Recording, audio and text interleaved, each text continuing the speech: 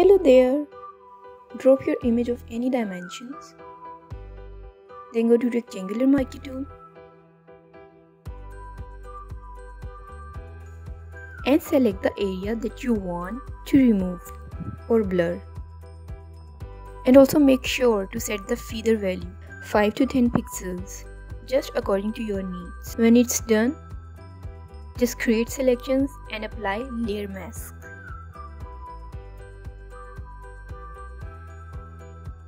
And then go to filter, blur and Gaussian blur.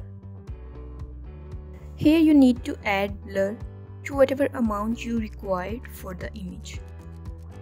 Set the slider and hit OK. Here's a pro tip for beginners here, and that is you can just make selections whatever shape you want to create by using lasso tool or polygonal lasso tool. You can draw any shapes by selecting rectangular tool, polygonal tool, even elliptical tool, and just make selections with these tools.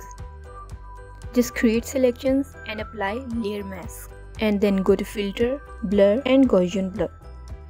Repeat the same process. I have already uploaded a one-sided blur tutorial. That's too with 3 different and quick ways. You can check that if you want to blur only one side of your image. The link I have given in the end screens. Just check it out. Thank you for watching.